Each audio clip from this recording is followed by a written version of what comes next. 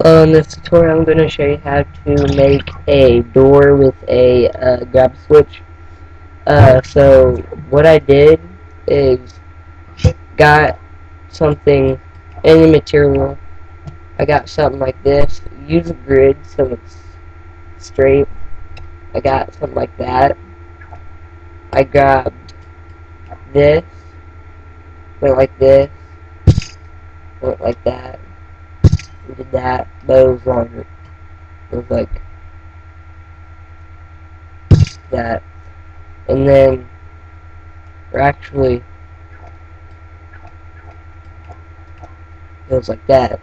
So what I did is I put a bolt right here, in the corner, and put something behind it so it would like bolt onto it. I put dark matter in this case, and put a sponge on top of it and put a grab switch on it.